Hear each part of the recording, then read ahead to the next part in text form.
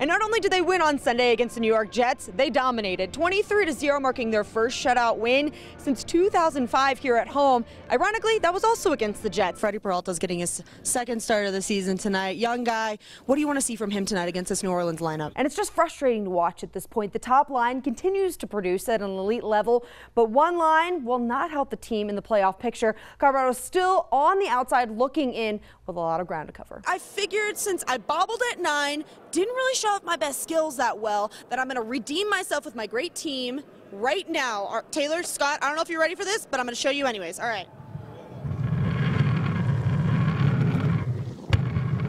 Okay, now we have to bring the Broncos into this a little bit. If you had to look at the roster and you had to pick someone to caddy for you, who would you pick tomorrow? Thank you all for joining us tonight for the NFL Draft edition of Fox 21 Sports. The big event, it's going to be very interesting. Earlier this season at Nicholls State, you broke your single-game rushing record, and tonight you broke it again with 218 yards on the ground. But several highs out here at the Denver Coliseum for day 2 of the state basketball tournament, featuring the Final Four in the 4A and 5A boys bracket.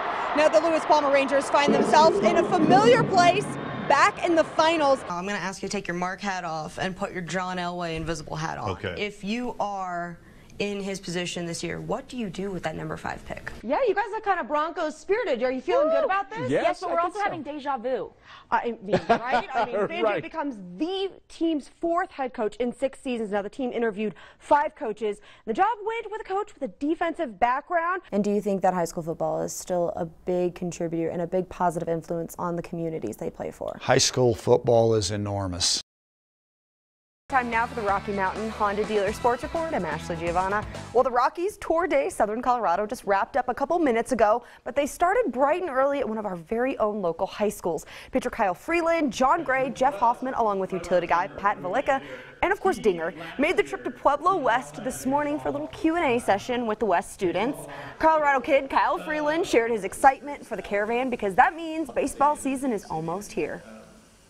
With the caravan, you know it's right around the corner, so it's exciting that, you know, spring training's coming up. We're going to get things rolling down in Arizona, and, you know, talking out here and you know, talking baseball with other people is also, you know, really exciting. Different kind of excitement because, I mean, you don't really get that kind of like close community feel, you know, most of the time. So it's really cool that we get to go out to, you know, where everyone else lives and visit them there. The session lasted about 45 minutes, and we learned the guys like to do some cool things in their spare time, like video games and hunt and fish. They are not allowed to ski or snowboard, though, or ride motorcycles. Did find that out today. And after their first session was over, the players enjoyed a smaller venue with the West baseball and softball teams. All 4 players offered playing advice, training advice, and inspiration to keep working hard. West head baseball coach Dan Sanchez says he does hope that the teams took away the larger message from these big leaguers. Everyone's a baseball fan, especially in our baseball program, and these kids know these names growing up, watching them play college, and we were lucky enough, our program, you know, we played Kyle Freeland in high school. We were lucky enough to beat him, so that was exciting. But what I think the special thing about today is that a lot of these guys talked about how they weren't a stud their whole life. They worked for everything they had. Good message we can all live by. The caravan continues tomorrow out in Denver. Well, the NBA released their top-selling jerseys for this season, and the top result is probably not going to surprise you. NBA champion Steph Curry reigns supreme in the league's list of top-selling jerseys this season. Cleveland's LeBron James, or King James, Curry's Golden State Warrior teammate Kevin Durant ran out the top 3 best-selling jerseys. The results are based on the league's online store. Sales between October and December of 2017. It would be the 3rd straight season Curry has led the NBA in jersey sales if this trend continues throughout the year. Wow. Yeah. You got a Steph Curry jersey?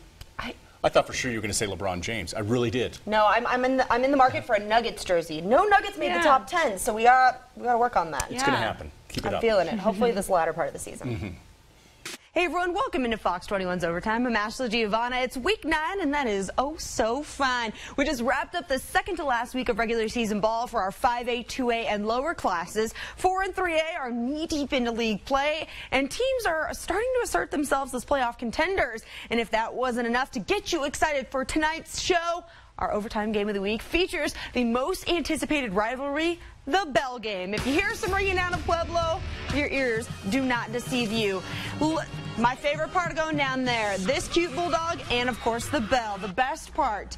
And a full stadium down at Dutch Clark tonight where our Fox Women's Overtime crew was just hanging out. Brandon Martin getting things started for the Wildcats with a 16-yard carry, big first down for Central to get things going. Later in the second quarter, Marcus Duran on the keeper puts Central on the board, 6-0, the first score of the game this evening. Later in the second quarter, we're going to see some Bulldog action right here. Devin Blue is not blue in the face when he finds Buddy Nikolai for a big Centennial first down. They're knee-deep into the red zone. This time it's Blue, a quarterback sneak to tie the game 6-6. Two-point conversion puts Centennial up 8-6. And then Nick Montoya lobs it up into the hands of the other guy, Brandon Martin, intercepted. Let's take a look at that final score. Who takes the bell home? Centennial for the third straight year, 24-12 over Central, your final score from Rampart Stadium. And of course, the Rampart Rams were in action this evening. The Rowdies have their name for a reason. As you can see, the student section was, as the kids say, lit. Rampart up 28-0. Gabe Chappell with a pass over the middle. With a first down for the Cougars of Coronado tonight as they were playing Rampart. Later in the second quarter, Rams driving now. Cale Cormany airs it out to Luke Pellicka. First down, Rams. That sets them up in the red zone quite nicely. This time, a handoff to Zach Tuttle, untouched into the end zone. That would be 35-0. Rams extending their lead over Coronado tonight. Later on the other end, Cougs ball again. Chappell keeps it, takes it right. Eventually pushed out of bounds, but that's a first down. Your final score tonight, Rampart 42-7 over Coronado. They are now 3-0 in league play, 6-2 on the season. Falcon traveling down to Canyon City tonight, bringing their successful run game to take on the Tigers. First quarter, Aaron Montalongo to Brant Johnson. Big gain here for the Falcons. Later in the first quarter, Montalongo picked off by Brendan Young, who's becoming a man with that interception. I'll tell you that much. Into Falcon territory, Noah Vidmar with a run in for the Tigers. Canyon City goes up 7-0. Let's take a look at that final score right here, right now. Canyon City 47-14. That run game from Falcon falling a little short tonight against the Tigers. Big win for Canyon City. Also in action tonight, number 8 Thomas Jefferson taking on number 4 Palmer Ridge tonight. And let me play a little spoiler. There's a big difference between number 4 and number 8. Right here, first position, Jaden Sparks all over that handoff for Thomas Jefferson. They go 3 on their first drive. They punt it. TJ Anthony Roberson right here on the return all the way into the end zone. That'd be the first points for the Bears of the night. 6 extra points good. They go up 7-0. Later, the PowerPoint into the camera. Never gets old. Thomas Jefferson with another chance on third and long. Screen pass goes nowhere. Big defensive plays. Palmer Ridge's offense took a little while to get things going. This is about most of the stuff that they had going on in the first quarter. Ty Evans with a pass to Ray Friel. First down. Again, they took a minute to get going, but you won't be disappointed if you're a Bears fan about this score right here. 28-8 in the fourth quarter. Palmer Ridge, big lead over Thomas Jefferson. Again, number 4 and over number 8. This was big. Also, Liberty Lancers in search of still their first win of the season out at Widefield tonight. Picking this game up in the second quarter. Grant Scruggs airs this ball out to Malachi Salas. He should not have caught that ball, but he did. Big first down for the Lancers. Later in the second quarter, Grant Scruggs this time looking towards the end zone, trying to make the same play happen, but it ends up in the hands of Nathan Broadbent. He's not wearing red and white. That's a wide field interception there. Later in the second quarter, Liberty ball back on it. Scruggs drops back. Sacked by Maldonado. Big thing for the Widefield Glads tonight. Let's take a look at that final score. Widefield 21-14. This game is in overtime, and you know Ashley Giovanna likes her some overtime. Now, don't go anywhere. More highlights coming up on Fox Women's Overtime. And, of course, later in the show, Dutch Clark was not only a busy place tonight. County and East went head-to-head last night on Thursday. Highlights of our Thursday Night Rewind coming up during the show. When you think sledding, you think sled, hill, snow, and wintertime leisure. But it also comes in the form of sled, 2 hockey sticks, ice, and ultra-competitive hockey players. Really? Really? You get this kind of dazed look, and they're like, well, how do you do that? And then you have to go through the process of explaining exactly how it works. Because you're turned so far you can't move, but if you're square, that's over and go all the way up. Sled hockey is played by a wide range of athletes with mobility limitations. For one group of disabled veterans in Monument, the rink has become their safe space. Getting the goal is our mission, and as warriors, as military, the mission's always first. And everybody that's a veteran understands that. They are the Colorado Sled Hockey Warriors, a team that aims to serve those who have served. Like Jerry Duvel, a former staff sergeant in the U.S. Army, Duvel was deployed 3 times, twice to Iraq and once to Afghanistan. He was always the picture of health until one day at work. I got back from Afghanistan 6 months after I got back. I was hit by a machine in a workplace, and basically when he hit me, he amputated both legs. And I was pinned up against the wall. Jerry became a double amputee from the knee down, and like many of his teammates, he fell into a dark place. I was really addicted to the pain pills. And one day I just quit all my pills. I told my wife, I'm gonna need your help because I'm gonna really struggle during this time. So it's about a month I struggled with withdrawals and night terrors, just everything that comes with it, the sweats, the fevers. It was a nightmare. A nightmare he could not seem to wake up from until one afternoon drive with his wife. It was a little gas station and seen the sled hockey van, and nice pass, man. I had her stop so I could check it out. And once I started talking to the guy, he's come down on Saturday and try it. So as soon as I came down, he laid a big hit on me. And after that, I was like, oh my gosh, this is my sport. The sled hockey helped me pull through and, gave me light at the end of the tunnel. So I was able to get through and, help these guys, and they're able to help me on a daily basis. Having their fellow teammates back in more ways than one. For goalie Kevin Briniger, who drives 267 miles round trip, the Warriors hockey practice serves as weekly therapy. I actually have MS. I suffered a T12, T11 transverse myelitis. So I'm basically paralyzed from about the belly button down. I was in a dark place for a long time, physically and mentally, and it was just a moment of clarity. Once I saw that, okay, I can push my body like I used to push my body before, like from the military, you push yourself to the extremes, and I thought, okay, that was over. Brought me back to get me a little bit more mentally stable, and to actually be able to talk about myself with another para, because when you're in therapy, you kind of talk to anybody, then once therapy ends, you're kind of stuck on your own.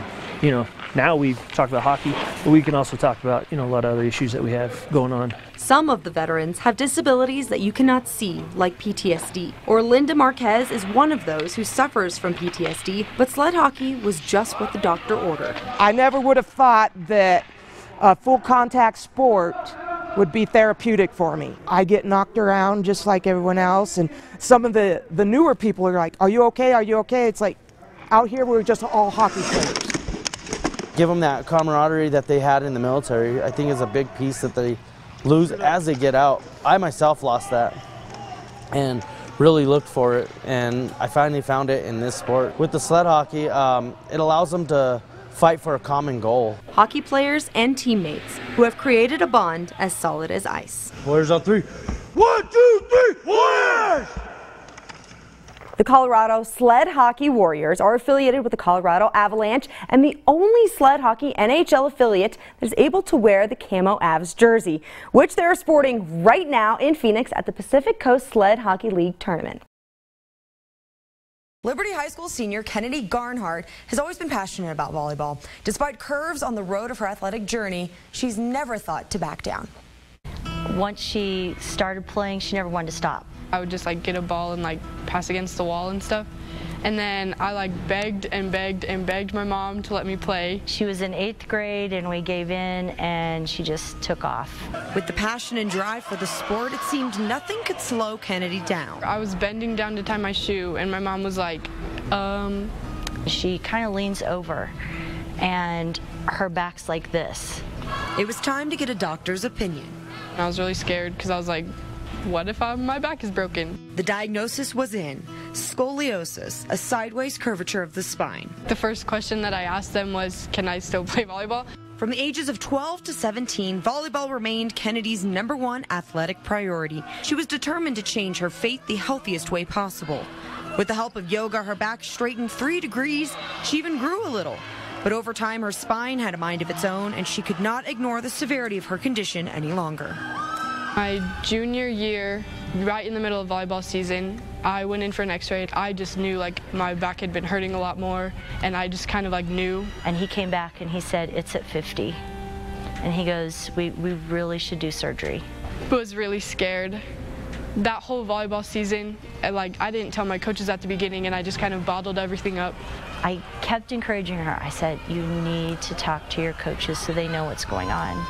And so she said, okay, I'm going to tell them. We were having one-on-ones with our coach, and she came in and she was like, Kennedy, you need to pick it up. You need to trust your passes. You need to set your hitters better and all this stuff. And I just broke down. I told her, this is my situation. I have to have surgery. This could be my last season of volleyball. I really don't know what's going to happen and all this stuff.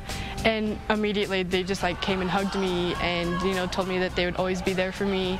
On the morning of May 15th, 2017, the soon-to-be high school senior went under the knife with no exact promise if she would be able to play volleyball at the same level again. I just had this really good feeling, and I trusted every single doctor and every person there. We went back, and the first thing she asked, she goes, am I taller? And she was. Post-surgery, Kennedy grew 1.5 inches, and her spine has been corrected from a 50-degree curve to a 12-degree curve. But despite the positive news post-op, Kennedy's mind was on the court. I definitely felt different. After about 6 weeks, you can start getting on the court a little bit. Nothing above your head, so no setting, which I'm a setter, so I was kind of heartbroken. And then at 3 months, that was full clearance. So I wrote stuff out every single time. I knew okay, this is the day when I can go play volleyball. A big circle around Bear Creek, the first game of Kennedy's senior volleyball season. My husband and I, we both, we had tears in our eyes, and we got very emotional. I went to the gym with her quite a few times before tryouts, but to see her out on the court and to know that she had made it, we were just so proud of her. I cried the first time I played volleyball again. The very first set I had, it just overwhelmed me. Even more than her love for the sport, Kennedy wants other athletes with scoliosis to know surgery does not have to be the end of the road. Instead, it can be a new beginning. It's really, really hard. And there are lots of times where I was I can't do it. I just wanted to give up, but just stay with it, and it's so worth it. She was stronger just mentally and physically, and I knew that it was going to help her many years down the road from having this surgery. If I think of my life without playing volleyball and doing all of that stuff, it's just not the same. Playing my senior season of volleyball with my best friends that I've played with since 3rd grade, that's the biggest payoff, and it makes every single thing worth it. Even more positive news, she already has a D2 offer to play in college. Oh my gosh, good for her. Wow. So good things to come, not only in volleyball, but she's also a very smart girl. See bright things in her future. Well, the one thing we know about sports, athletes come in all shapes and sizes. Colorado Springs is home to one of the cutest, most cuddly athletes you will ever see. Man's best friend? Check. Cuddly and warm? You betcha. Athlete? Oh yeah. Welcome to the world of Doc Dogs, where dogs compete in 3 events with competitions held across the United States, Canada, England, and Australia. And there is one canine competitor who is stealing the spotlight. A little Hudson Colk, a little American Cocker Spaniel. When he was a puppy, we had him at the beach, and he just would not stop swimming. And when we got into the winter, he just really wanted to get him exercise, so we found Jasper's Splash Zone and came out here, and he jumped off the first day, which is pretty abnormal. The almost 4-year-old pup has been competing in Doc Dogs big air competitions for the last 3 years, which is basically long jump for dogs. Some of them just have it inherent in the type of breed that they are, and some people like Hudson just like to swim. He's just more of face candy, he's just a pretty little dog. But even for adorable Hudson, he aims to train hard and compete harder. At least that's what he told me. All right, Hudson, we got to talk about this competition coming up on Saturday. Are you prepared? Hudson, how's your training been going? All right, he's gonna get back to work now. Hudson is a pure athlete, yep. Some dogs that compete in big air competitions jump 25 to 30 feet. Hudson Hudson jumps a little shorter than that, but he always has fun. He likes to fly. He likes to be in the air, right? The second part, he loves swimming. He just loves being in the water. But he's a flying dog. He likes to be out there, stretch out, and hit the water. Well, I had a chance to work with Hudson, and let's just say our chemistry was not as good. He wasn't buying my skills right out of the gate. This weekend, Hudson and about 80 other dogs will join the athletes at the GoPro Mountain Games in Vail to compete Thursday through Sunday. Other events outside of the puppy party include rafting, climbing, and fishing, just to name a few.